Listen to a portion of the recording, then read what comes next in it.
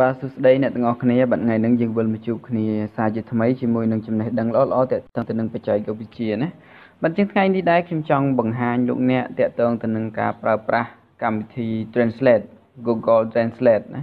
បាទលោកអ្នកខ្លះក៏បានដឹងហើយអ្នកខ្លះក៏បានដឹងខ្លះអ្នកខ្លះក៏អត់បានដឹងទេទាក់ទងទៅនឹងកម្មវិធីហ្នឹងបាទអញ្ចឹងខ្ញុំប្រាប់នៅក្នុងទូរស័ព្ទណាបាទGoogle Translate គឺជាកម្មវិធីរបស់ក្រុមហ៊ុន Google ដែលគេផលិតឡើងដើម្បីជួយសម្រួលដល់ការទំនាក់ទំនងរបស់ប្រជាជនទាំងអស់នៅក្នុងពិភពលោកណាបាទអញ្ចឹងកម្មវិធីហ្នឹងយើងអាចបានប្រើប្រាស់សម្រាប់បកប្រែភាសាជាច្រើនណាស្ទើរតែគ្រប់ភាសាទាំងអស់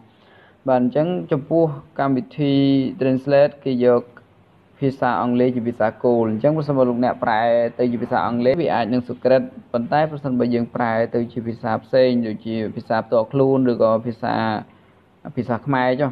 បាទវាអាចនឹងឆ្គងបាទឆ្គងដោយសារតែពេលខ្លះ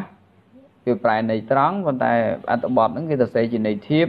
ឬក៏យើងអត្ថន័យវាលក្ខណៈថាភាសាតំបន់អញ្ចឹង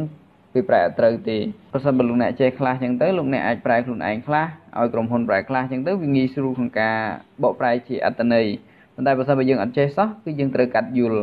បើយើងប្រែតាមគេវាន័យវាត្រង់ពេកវាអាចឆ្គងពាក្យអញ្ចឹងទៅបាទអញ្ចឹងចំពោះទូរស័ព្ទស៊េរីថ្មីគឺភាគច្រើនគឺមានកម្មវិធីនឹងស្រាប់ទេប៉ុន្តែបើសិនបើលោកអ្នកទូរស័ព្ទលោកអ្នកមិនមានទេសូមលោកអ្នកចូលទៅកាន់ playstore ឬក៏ app store ចំពោះទូរស័ព្ទ iOS បន្ទាប់មកលោកអ្នកវាយពាក្យថា Google Translate នេះលោកអ្នកមើលនៅខាងលើគេហ្នឹងហើយចុចលើវាមកបាទបន្ទាប់មកលោកអ្នកត្រូវ install វាដោយឡែកតែទូរស័ព្ទខ្ញុំហ្នឹងគឺដំឡើងរួចហើយអញ្ចឹងខ្ញុំចុចលើពាក្យ open ដើម្បីប្រើប្រាស់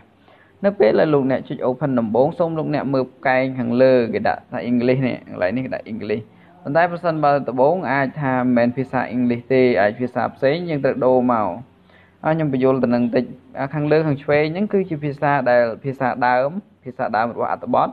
ហើយខាងលើខាងស្ដាំហ្នឹងមានដាក់ខ្មែរហ្នឹងគឺជាភាសាដែលឲ្យបកប្រែចេញមកខ្មែរណាអញ្ចឹងឧទាហរណ៍ខ្ញុំសរសេរពាក្យថា I miss you ឧទាហរណ៍ខ្ញុំសរសេរ I miss you អញ្ចឹងអត្ថន័យគេប្រែថាខ្ញុំនឹកអ្នកអញ្ចឹងមកណាឧទាហរណ៍ណា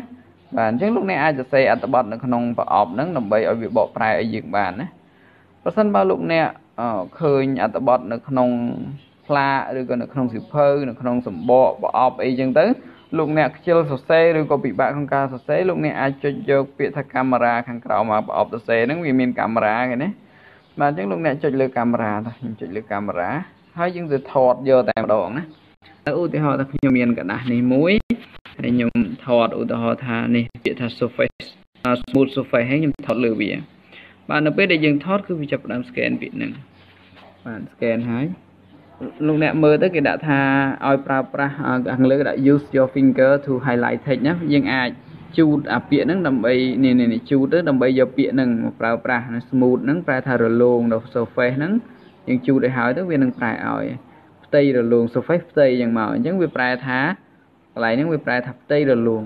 អញ្ចឹងកាលណាយើងអូសទៅលើអត្ថបទហ្នឹងគឺវាប្រែលើអត្ថបទហ្នឹងឲ្យប៉ុន្តែបើសិនបើអត្ថបទហ្នឹងច្រើនហើយយើងចង់បានទាំងអស់លោកអ្នកមិនបាច់ចុចអូសលើវាទេលោកអ្នកចុចនៅខាងក្រោមគេដាក់ថា select all ឃើញទេ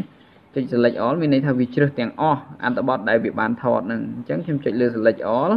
បាទហើយខ្ញុំចុច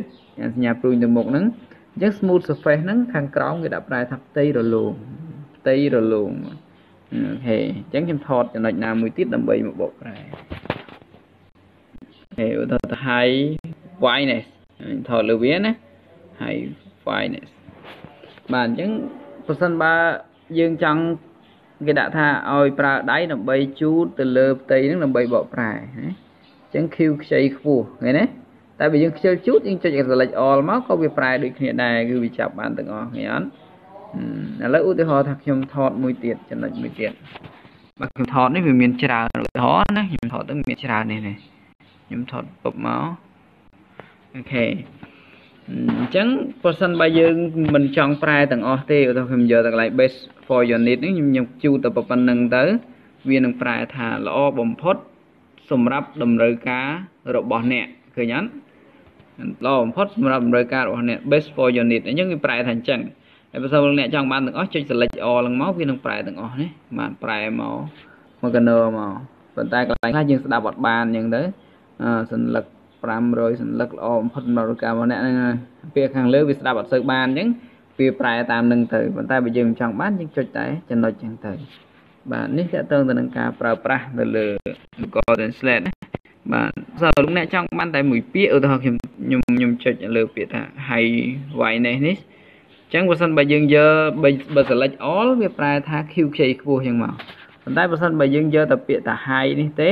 វានឹងប្រែថាខ្ពស់ហើយដល់យក Y នេះវាប្រែថាពណ៌សអញ្ចឹងពណ៌សខ្ពស់វាទៅជាពណ៌ Q ខ្ចីខ្ពស់អញ្ចឹងទាំងកន្លែងនេះគេប្រែអញ្ចឹងណា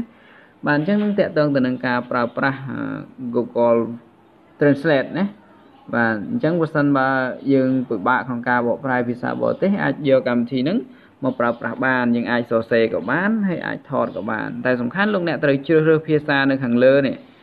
ភាសា2នៅខាងលើមានខាងឆ្វេងខាងលើសម្រាប់ភាសាដើមហើយខាងឆ្វេងខាងលើខាងស្ដាំគឺសម្រាប់ភាសាដែលត្រូវបកប្រែបាទនេះតើតើទៅនឹងកម្មវិធី Google Translate ណាលោកអ្នកអាចប្រើប្រាស់បានហើយកម្មវិធីហ្នឹងយើង download ទៅទំហំវារាងតូចទេ download ហើយយើងប្រើប្រាស់បានបាទអញ្ចឹងអរគុណសម្រាប់ការចំណាយពេលវេលាទស្សនាវីដេអូហ្នឹងបាទជូនពរសុខសប្បាយសំណាងល្អទាំងអស់គ្នាបាទសូមជម្រាបលា